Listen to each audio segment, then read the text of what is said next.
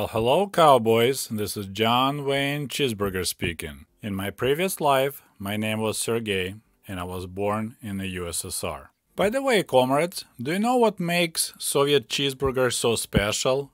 It's cheese. We only use organic cheese made from the milk of the male goats. So today we're gonna talk some more about Трудовая книжка колхозника, workbook of collective farm worker. By the way, I managed to find some photos of Nila.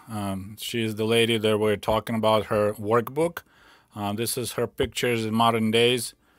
And of course, we're talking about her in 60s when she started working as the milkmaid.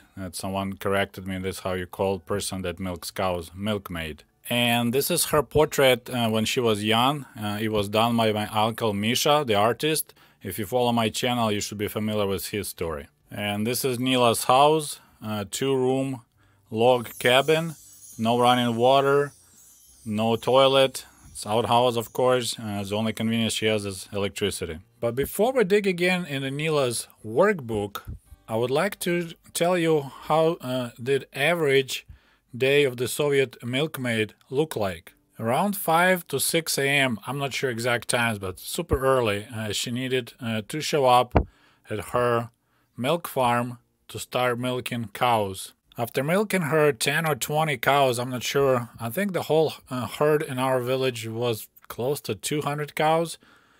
So she would milk by hand in 60s, and sometimes in 70s they switched to milking machines. Then they clean up the stalls because it has a straw and of course manure. They're gonna clean it up and cows go outside. And depending on the size of the herd, they may split it in two, maybe like 100 cows or so in each herd, and there'll be older guys, pastuhi, herd watchers, I'm not sure what the proper word in English, so they will start moving cows out of the meadows and the fields where they're gonna just eat grass all day. So maybe around 7 to 8 a.m. Milkmaids are done, so they go back home. And when I say going back home, they're not gonna drive because no one had a car. There's no way they could afford it. So they walk home or ride bicycles that 2-3 miles they live. And then they have a free time till about 1 o'clock in the afternoon. And when I say free time, it doesn't mean they're gonna just lay on the couch and watch TV. Most of them even didn't have TV. They need to take care of their own household. So they will be cooking. They're gonna milk their own cow. They need to feed the pigs, feed the chickens. And then they go out in the garden because every collective farm worker had about 1 acre plot. And then start weeding, watering, and do whatever. Then shortly after noon, they walk back to the milk farm where they load up these aluminum, we call them bidones, so these large aluminum jugs, milk jugs. They load them on a horse buggy and they ride it where the herd is. Usually a herd will be by the river in our village, so cows ate all this time. Now they're taking a break, drinking water, and that's when the milkmaids show up to do early afternoon milking. And of course, over there by the river in the meadows, there is no way you could use any milking machinery even in 70s, so everything will be done by hand. So you can imagine how strong those milkmaids' hands were. I would feel bad for their husbands because they could get in trouble because all she could do is just grab it once and you get the message. Then they load up those aluminum jugs full of milk on the horse buggy and ride it back to the milk farm, and that's about a good mile, 2 miles ride, so it takes a while to get back. After that, they're done again till evening. They can go home again and continue taking care of their own animals. And once again, when the cows come home, literally around in the summer, during the long summer days, it could be around 8 p.m. In the fall, it could be 6 p.m. They need to walk back to the milk farm, meet the cows coming from the meadows, and once again, you milk all the cows.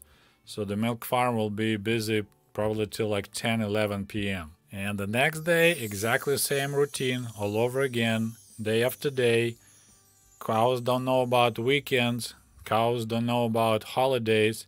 You gotta go back to the milk farm every single day. According to what Neela told me when we were talking about her work experiences as a milkmaid, in 40 years that she worked from 1951 till 1991, that's her milkmaid career pretty much, she didn't have a single vacation. She worked 40 years without taking a vacation. And my guess, she probably wouldn't mind to take vacation, but then who gonna milk cows? They definitely had shortage of people because from, I would say, 1960s, 70s, there was a huge exodus of young people from the villages. Like my parents, they pretty much ran away from the villages, so older folks had to carry on and work without any vacation, any days off, because they just didn't have enough people and there was not enough mechanization in the Soviet collective farms. And if you work 5 days a week, 4 weeks a month, it comes to about 260 days a year. That's your work days.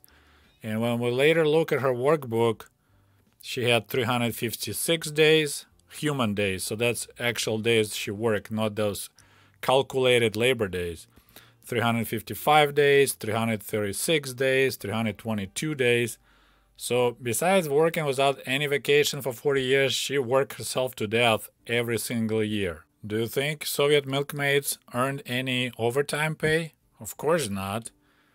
Maybe some bonuses in the end of the year, which I'm not sure. But looking at her house that had no modern conveniences even in 1990s, still using outhouse, still going for water into the well. I mean, for a person who worked that hard at so much for 40 years, there's nothing to show for. The only time when my relative took a break was 1971. She worked only 135 days because she was pregnant. So she had декретный отпуск. So she had actually, we call them pregnancy vacation. So that was the only year then she worked less than 300 days. So Neela's son was actually the same age as me. I was born in 1971 too. So when I came in the summer to spend my summer break in the village, we were actually friends for quite a while. And after he finished high school there in the village, his mom literally like pushed him out. She's like, you need to leave the village and move to, in this case, Minsk, the capital of Belarus, because there is no future in the village. All your buddies are just hard drinkers. You're going to end up as alcoholic as them. So she forced him. He didn't want to leave the village, but she made him to leave, and he spent the rest of his life still in Minsk, capital of Belarus. He is a driver of the trolley bus there. And you know what else is very, very sad?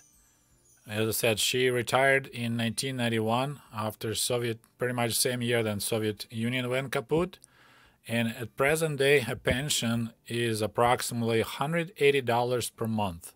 $180 per month of the person who worked for 40 years milking cows without any vacation. And $180 a month in Ukraine right now, it's barely enough to scrape by.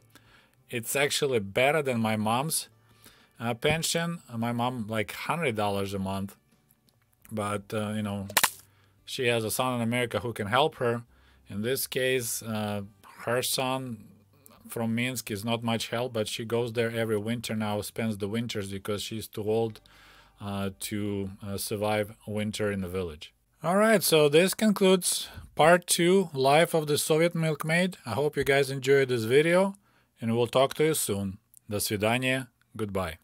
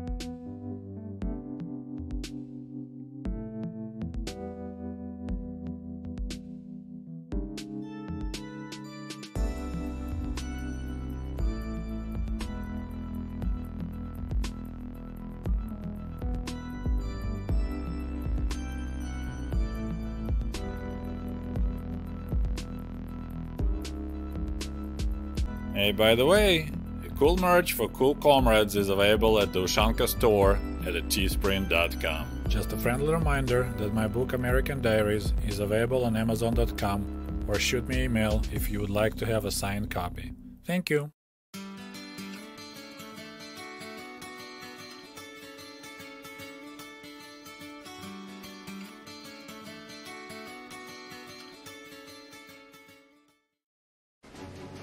And if you love my channel and would like to show your support, please click on the link below this video and become the patron of the Ushanka Show. For as little as $1, you can help us grow and create the new, interesting videos about the life in Soviet Union.